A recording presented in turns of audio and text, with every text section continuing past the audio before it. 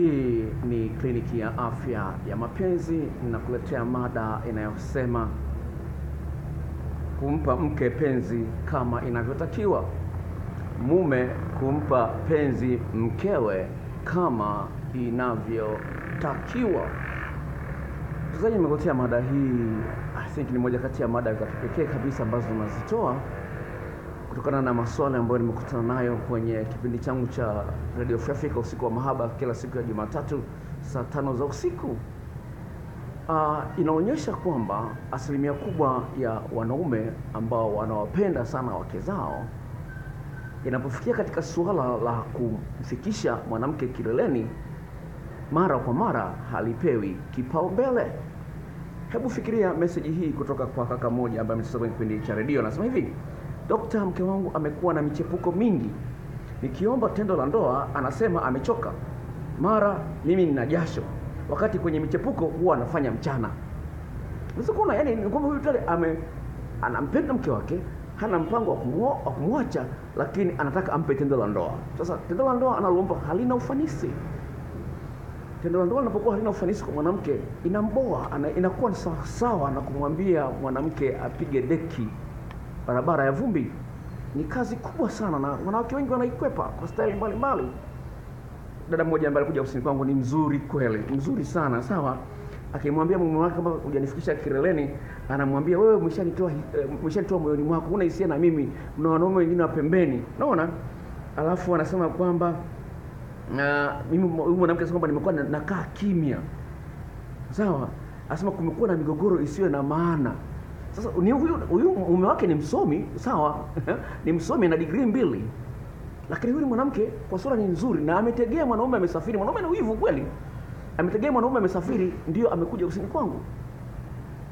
Sasa unaweza kuona jinsi gani unaweka uhusiano wako katika mahali pagumu pale ambapo hujui mambo gani yanatakiwa ili kumsaidia mwanamke siku zote aone kufanya tendo la ndoa ni burudani na sio kazi ya kutwanga mahindi.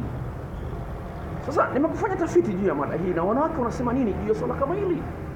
Je, mwanaume afanyeje kama inavyotakiwa ili mwanamke afanyie tendo la ndoa?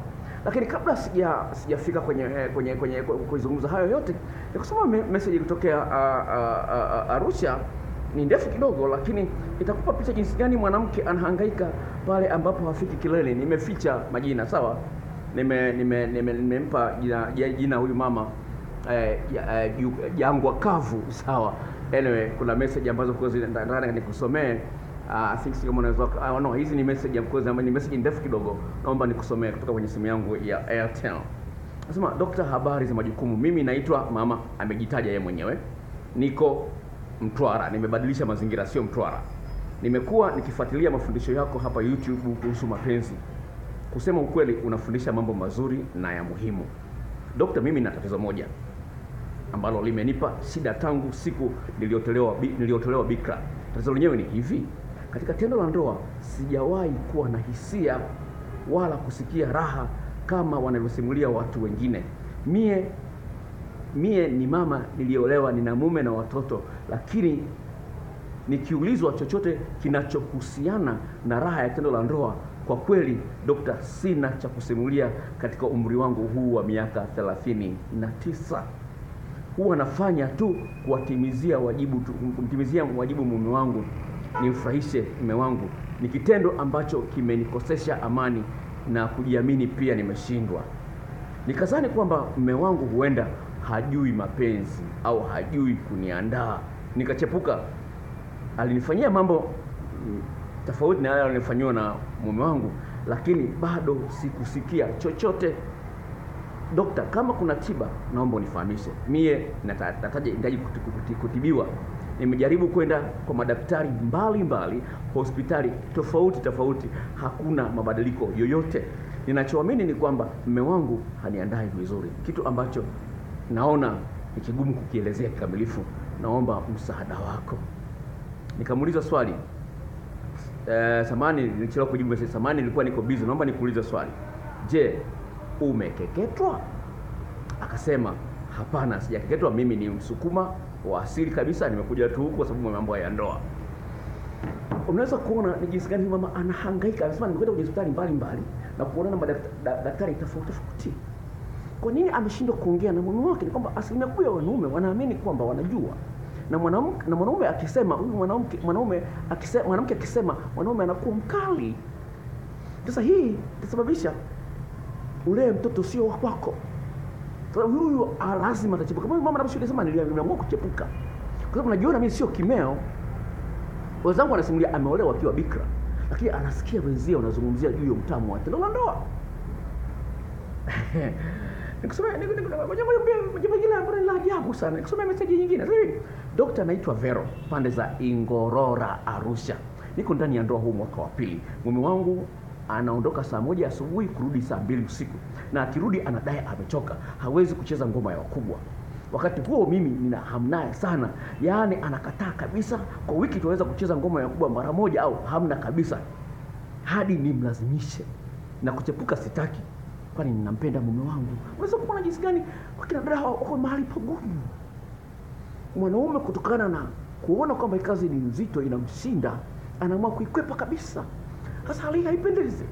Katika umri nilionao wa miaka 57, sijawahi kukwepa hata mara moja. Na naanzisha ngoma ya wakubwa kama nitakavyokueleza hapo mbele katika hali ambayo ni nzuri. Sasa nimeshakutana na wanawake wenye umri mkubwa zaidi yangu. Sawa. Kuna kipindi ambacho nilikaa single kwa miaka kama 7 hivi. Nilitembea na wanawake wa design mbalimbali. Kwa hiyo waliokeketwa na wasiokeketwa, wenye mavuzi na wasio mavuzi, wote hapo. Sawa. Nataka kukwambia ni hivi. Kuweza kumfikisha mwanamke mara kwa mara ndivyo inavyotakiwa, na ni jukumu lako wewe kama mwanaume, kwa sababu Biblia inaamuru hivyo katika kitabu cha Kumbukumbu la Torati 24 mstari wa 5. Sasa sikutaki kusomea Biblia, lakini nataka nikusomee shuhuda za wanawake, mambo ambayo wanawake wanasema. La kwanza ambalo katika tafiti ya mada hii nimekutana nalo, anasema be friendly and not threatening. Be easy going. Anasema hivi, kuwa na tengeneza mazingira ya kirafiki, sio wenye tishio. Kuwa mwelewa kiasi ambacho una utayari wa kujaribu kitu chochote kile kipya tofauti bila kuogopa kuchekwa au kudharauliwa. Kwa hiyo jaribisha mikao mbalimbali, jaribisha kunyonya maeneo tofauti, kulamba maeneo tofauti na milambo tofauti, kutumia vitu tofauti. Sasa hiyo inasaidia mwanamke asiboreke na wewe, kama utakavyoona kwenye shuhuda nyingine. Mama mwingine akasemaje? As a woman, I've learned that one night thing benefit men, not women. Nasema hivi, kama mwanamke nafahamu pale kufanya mapenzi na mtu umekutana naye tu ghafla, kufanya naye mapenzi na nini, hiyo inawafaidia wanaume lakini sio wanawake. Anaendelea, kwa wazungu ni kitu cha kawaida sana hicho. So, a man can put his thing inside me and get off, but for a woman to reach climax, the sex has to have 2 components. Anasema hivi, kwa mwanaume akishaingiza tu uume wake anaweza kapizi. Sawa, lakini kwa mwanamke anahitaji vitu vikubwa viwili. Moja, emotional attachment and or amazing sex skills. Anasema hivi, mwanaume anaweza akaingiza kitu chake ndani akapizi, lakini mwanamke anahitaji kufika kileni yakiwepo mambo mawili. La kwanza, emotional connection. Yaani jinsi gani wewe na mpenzi ambaye amevua nguo unaweza kutengeneza mshikamano wa kihisia, yaani mkao kama vile kitu kimoja. Nitakuonyesha kwenye testimony nyingine ambazo dada mmoja amezungumzia hapa. Sawa, nitakuonyesha. Yaani lazima huyu mwanamke ajisikie kuwa wewe ni mpenzi bora. Dada mmoja katika testimony ambayo nitaisoma hapo mbele, anasema nilikuwa sina hisia kabisa ya kufanya mapenzi, lakini alipoanza kunifanyia vitu nikajikuta nimeloana na nina hamu ya kufanya mapenzi. Kwa hiyo wanawake wengi wanaogomea waume zao na kuwanyima tendo la ndoa, sio kwa sababu wanaumwa au hawajisikii, kwa sababu hawajasababishiwa kujisikia. Naomba nisikilize, sawa? Dada mmoja katika tafiti akasemaje? Hiyo amazing skill anayozungumzia huyo dada hapo juu, asema hivi, ni ufundi wa kutumia mdomo na ulimi. lamba uchi na nini na video clips ya jinsi ya kumlamba mwanamke sawa sawa. Anyway, wanawake wanahitaji kujua mwanaume anayejua mwanamke afanyiwe nini ili afike kileleni, na mwanaume anayejali mpenzi wake atahangaikia hilo. Unasikia statement hii nimetafsiri kutoka Kiingereza moja kwa moja, sikutaka kueleza kwenye Kiingereza kwa muda, sawa? Ndio nimesema wanawake wanahitaji kujua mwanaume anayejua mwanamke anahitaji afanyiwe nini ili afike kileleni, na mwanaume anayejali mpenzi wake atahangaikia hilo. Kwa hiyo ili uweze kumfikisha mwanamke kileleni, lazima ujue kuna mambo ambayo unapaswa kuyafanya kwa faida ya huyu mkeo. Mambo hayo mara nyingine inahitaji uvumilivu. Kwa mfano, kumlamba mwanamke uchi wake, sawa, kutumia ulimi. Mara nyingine shingo inachoka, lazima ujue shingo yako inapokuwa inachoka, ufanye kitu kingine tofauti. Alafu tena urudie kwenye kulamba uchi. Lazima ujue, kwani kama mwanadamu shingo itachoka. Nachoka, sawa. Lakini ujue nifanye kitu kingine tofauti ili shingo ipumzike, alafu nirudie tena kufanya kitu. Hicho kitu wanawake wengi wanakipendelea. Sasa usipojua hilo, utaanza kuona mwanamke kama mzigo na ukafikiria mchepuko ndio solution, kitu ambacho sio kweli kabisa. Nisikilize. Mwanamke mmoja akasemaje, sisi wanawake, kutokana na rafiki ambaye ifanya huyo dada, anasema wanawake wengi yani kufika kileleni ni sawa sawa na kutafuta sindano moja kwenye gunia lililojaa pumba za mchele. Anasema ni wanawake wengi yani kufika kileleni ni sawa na kutafuta sindano hii moja ile kushonea, sawa, kwenye gunia la pumba za mchele. Ni kazi kubwa. Yaani mpaka uje uipate, umepata shida mno. Sasa sikiliza. Haya ni mambo yatakusaidia sana ili uweze kufurahisha mkeo, na mkeo kweli ajue na mwanaume anayenijali hata huku ndani. Sio kumnunulia nguo na kumnunulia gari peke yake inatosha. Haitoshi. Wanaume wengi wanafikiria kwamba kumnunulia mwanamke gari, kumpa hela za kutosha na nini inatosha. Haitoshi. Nazo testimony au shuhuda wa wanawake ambao wanahonga wanaume ili watiwe sawa sawa. Kazi kwako. Nitakupa stories za kwangu mwenyewe vile vile. Nitakupa stories. Subira. Anasema huyu ni mwanamke, anasema hivi, physically and mentally grab me, touch me in places that aren't tits, cooch and my behind.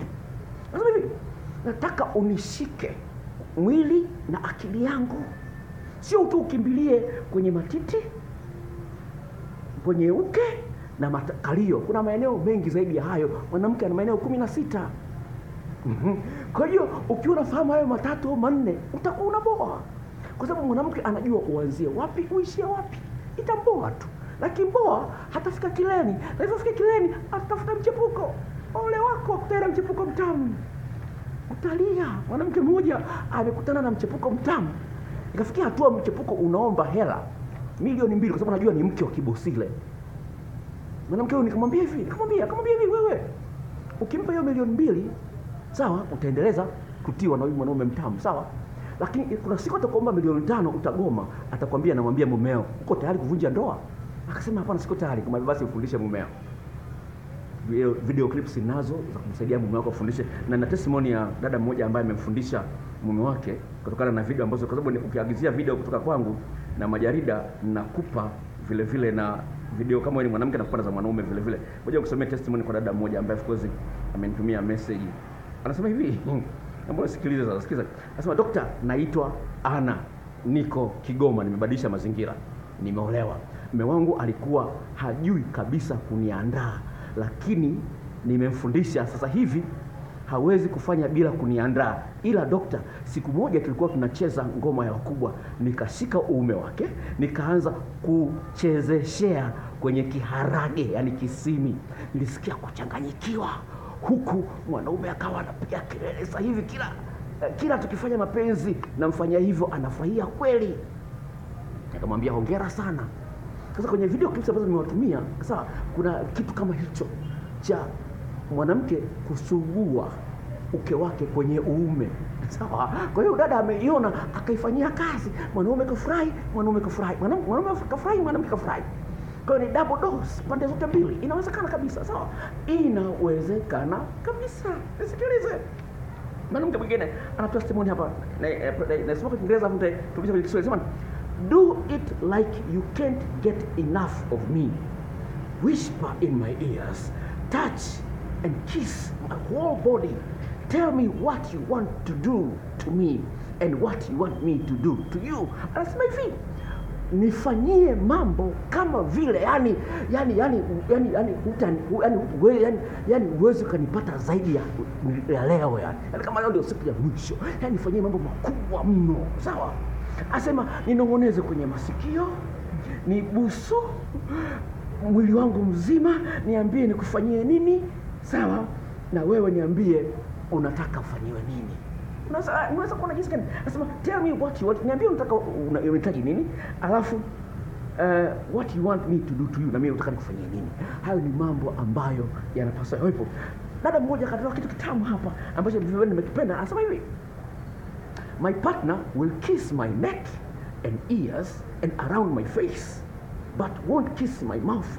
He will brush his lips against mine. It drives me insane. Anasema hivi, anasema mpenzi wangu atabusu shingo yangu, masikio yangu na kuzunguka uso wangu, lakini hata ni busu kwenye mdomo. Atatilezesha tu hizi lips zake kwenye lips zangu. Anasema inanifanya yani na hama nitie, lakini hanitii. Inanifanya najisikia yani inatibua hisia nzito. Kwa hiyo mwanamke anajikuta ameloana mpaka yeye mwanasikia vibaya. Mwanamke mwingine akasemaje, na mambo mengi lakini kueleze vitu ambavyo unapaswa vinatakiwa kwa mwanamke. Anasema basically anything that makes me think that my boyfriend is into me, my body, not just sex. My partner likes to gently bites my tummy areas, sides, and thighs, sorry. I myself don't like my tummy, but it helps me know that he loves me more than just sex. Sasa hivi kwa kweli kinachonifurahisha mimi ni kwamba boyfriend wangu ananionyesha jinsi gani ananipenda mimi. Yaani mimi ameniweka moyoni mwake. Kwa sababu gani? Anapenda kuning'atang'ata kwenye tumbo, sawa, na kulibusu tumbo langu. Sema mimi mwenyewe tumbo langu silipendi kwa sababu ni kubwa, lakini anapokuwa analibusu tumbo langu na japokuwa na kitambi kama mwanamke na kulilamba nalipenda tumbo langu, najua bado lina thamani. Wanawake wengine wanachukia miili yao, sawa? Msifie tumbo lake, mapaja yake, makali yake alivyokaa, hips zake zilivyo. Msifie kuna mlamba, inasaidia kutibua hisia ndani yake. Hayo ndio mambo ambayo wanawake wanataka wayasikie, wayaone kutoka kwa wanaume wenye mapenzi ya kweli, sio ya kuigiza. Sawa hicho ni kitu ambacho kimezungumzwa na dada na mimi nakipenda sana. Kama kiwa mwanamke mjamzito, tumbo lake kubwa na ilamba na libusu na iteketekenya na ulimi. It's so good, so sweet. Sikilize. Dada anasemaje? Sasa I recently met a man who makes me feel comfortable even if I gain weight. He will touch every inch of my body and tell me how much my body turns him on. It started to turn me on in a strong way. Anasema hivi, nimekutana na mwanamume ambaye anafanya nijisikie bado mimi ni mzuri japokuwa nimenenepa. Atagusa kila inchi ya mwili wangu na kuniambia jinsi gani mwili wangu unamnyegesha, unamletea hamu, unamletea msisimko. Anasema nilikuwa sina hamu ya tendo la ndoa, lakini siku hizi inaniletea hamu ya tendo la ndoa kubwa sana. Sikiliza mwanamke mwingine anavyozungumza, ni mambo ambayo ukiyafanya lazima mwanamke alegee tu, lazima. Sasa sikiliza mwanamke mwingine anasemaje? Anasema when I feel like he can't keep his hands off me, it makes me feel desired and wanted. Anasema hivi, pale ambapo ninapoona mwanaume anafurahia kunishikashika, kunilamba, kunigusa, inanifanya mimi nijisikie wa kutamanika na ninayehitajika kwa kuwa nina thamani. Anasema the first time I wasn't in the mood, but when he started behaving that way, after a couple of minutes, I was really excited and really wet. Anasema mara ya kwanza kukutana na kitu kama hicho, sikuwa na hamu kabisa. Lakini alipoanza kwenye lamba na kunibusu na kutekenya na ulimi wake, baada ya dakika chache nikajikuta nimepata msisimko na uke umeloana. Hayo yote ni mwanaume ambaye anawajibika kwa mwanamke aliye naye. Sikilize, mwanamke mwingine anazungumza. The biggest turn on for me is when my partner is hard, and really I don't have to get him hard because he just wants me. Asema kitu ambacho kinanisababisha mimi nikose raha ni pale ambapo mwanaume anataka mimi nimsaidie ili asimamishe uume wake kwa mara ya kwanza, hata mara ya pili. Sasa nyinyi ambao hamjui jinsi ya kujisimamishia, kuna wanawake wengine wanaboreka na hali kama hiyo. Sawa? Asema pale mwanaume anahitaji msaada wa mwanamke ili asimamishe. Asema inawaboa wanawake wengine. Japokuwa nawafundisha wanawake kufanya hivyo, lakini tambua wanawake wote hawako sawa. Sawa? Asema because he just wants me. Asema trying to make a man get hard is a turn off for me. It is 15 to 30 minutes to convince his organ to want me. Asema hivi, yani tumia dakika 15 hadi 20 kusababisha uume wake usimame, yani kuconvince, yani kuconvince sema kwa Kiswahili, yani kuconvince, yani kushawishi uume wake kwamba mimi ni wa muhimu. Unaona, unaweza kuona jinsi gani ile. Kwa hiyo kama ukiangalia video yangu ile inasema kwamba mambo 7 mwanamke anapofikiria mnapo sex itafute. Sawa, na video iko hapa inasema mambo 7 ambayo mwanamke anafikiria mnapo sex itafute, itakusaidia kuelewa mambo ambayo. Anasema hivi, I love that explosive passion. Asema napenda mwanaume baya atanihangaika. Yaani anakuwa na hamu na mimi, yani tu akiwa tu nimevua chupi mboi imesimama. Asema ndio mwanaume nataka. Akiona tu paja langu lilivyokuwa zuri, anamesimamisha. Sio mpaka uanze tena kuisugua mambo mpaka isimame. Asema wanaboa. Kwa hiyo jichunge, wanawake wote sio sawa. Kama umezoea hivyo, itakula kwako. Ngoja mmalizie mada yangu, imechukua muda mrefu sana. Sasa okay, niangalie pepa zangu ambazo nimeziandaa hapa. Okay. Yeah, I think that's enough. I think enough. Kwa haya ni mambo ambayo nilipenda nikwambie ndugu zangu. Sasa nakualika hivi, kama hujui mambo haya ya kufanya, sasa hivi nimepata msaada kutoka kwenye tovuti inaitwa MyBook. www.mybook. Ngoja nitafute hapo haraka niweza kukwambia. Hapo unaweza kupata kwa shilingi 1000 tu utapata majarida ya jinsi ya maeneo 16 katika mwili wa mwanaume kwa shilingi 1000 tu peke yake. Sawa?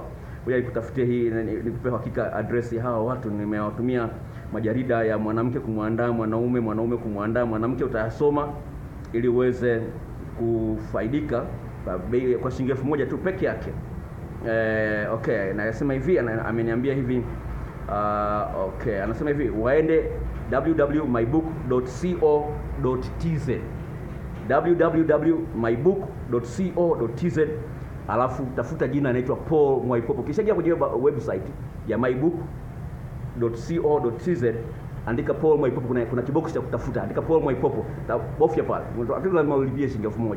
Kwa utana na majarida ya jinsi kufanya mwanaume awe mpole kama bata, mwanamke ambaye amefeki kufika kileleni, yani amedanganya amefika kileleni yukoje, na mwanamke aliyefika kileleni yukoje, dalili za mpenzi asiye mwaminifu, yote utayakuta hapa.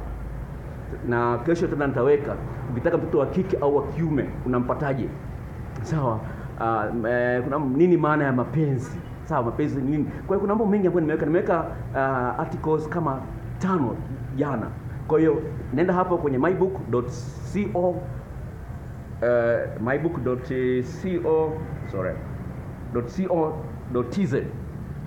www.mybook.co.tz. Sawa, hapo utaweza kukutana na mambo matamu ambayo yatakusaidia kujifunza jinsi ya kumwandaa mwanamke ambaye ana maeneo 16 na wanawake mwanaume ana maeneo 12, na mambo mengine ya kufanya, jinsi ya kufanya mwanaume awe mpole kwa bata, na kufanya urafiki na uume mwanaume, jinsi ya kuchezea uume wake kwa mikono. Hayo yote yako kwenye maandishi kwenye tovuti hiyo mybook.co.tz. Itembelee, alafu tafuta jina la Paul Mwaipopo kwenye hiyo tovuti, utajifunza mambo kwa bei ya shilingi 1000. Unilipi mimi, unawalipa wao wenyewe. Wamenipa ya jukwaa la kuweza kusambaza elimu hii, itaweza kusaidia. Kwa hiyo kama unaangalia video hii kwa mara ya kwanza, jisajili. Kuna mada nyingine inakuja kwa ajili ya wanawake. Mada kama hii, sawa, mambo ambayo mwanamke anatakiwa ayajue juu ya mwanaume wakati wa tendo la ndoa inakuja hiyo video. Kwa hiyo jisajili, na mambo mengine yanakuja ya msingi. Jisajili, kuna kibox chekundu pale, bofya. Itakuja kibox chekundu kimeandikwa maandishi meupe subscribe, bofya pale, itakuja maelekezo, utapata message kwa njia ya YouTube, watakutumia message kwenye SMS ya kawaida, sawa. Alafu kama unataka hizo DVDs na video clips na hayo majarida, video clips majarida nayaweka kwenye YouTube sasa, ndani kwenye hiyo mybook.co.tz, sawa. Lakini video clips ambazo zitakusaidia kufahamu mikao mbalimbali na itumiaje, jinsi ya kuchezea uke kwa mkono, jinsi ya kumnyonya mwanaume sawa sawa, jinsi ya kukata kiuno sawa sawa, jinsi maeneo 16 yale jinsi yanavyoshughulikiwa, mambo mbalimbali. Hayo hizo ni video clips, zipo na kutumia kwa njia ya Gmail, sio kwa njia ya WhatsApp. Namba yangu ya simu ni hii ifuatayo: 0754 03 99 94. Tarudia: 0754 03 9994.